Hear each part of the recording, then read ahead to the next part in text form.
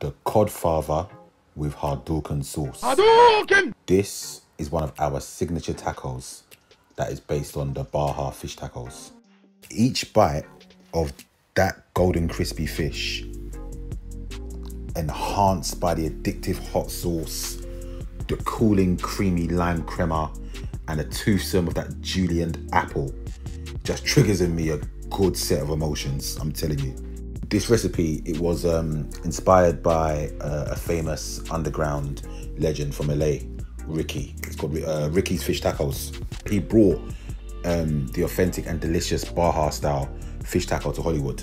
The key to these tacos is the batter, yeah? And what I love about my batter is that it's got that complex, rich and flavoursome thing to it, if you like. And it kind of reminds you of KFC, you know, no word of a lie. It's got that magic, you know, and I've given it that extra burst of flavour that makes you smack your lips and just want more.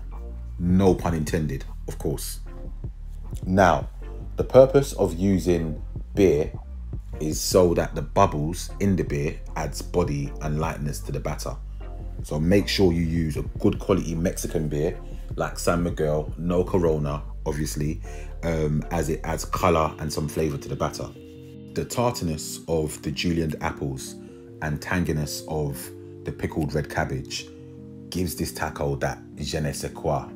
It's pretty indescribable, to be honest. No cap.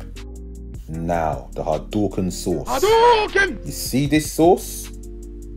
This sauce is what you call a ting. You can tell me about Encona. What's the Mexican one? Cholula. Nando's Peri Peri. They are not competing, yeah? This is that lick the food off your plate type of hot sauce, and these times you're in your 50s. Those levels. Anyhow, unfortunately, we can't share the recipe to the Hadouken sauce as it's a secret recipe, although we do plan on bottling it up and maybe doing it as a limited edition that we may sort of have for sale. For the taco, you could use any of your favorite hot sauces to drizzle over. So yeah, I hope you enjoy.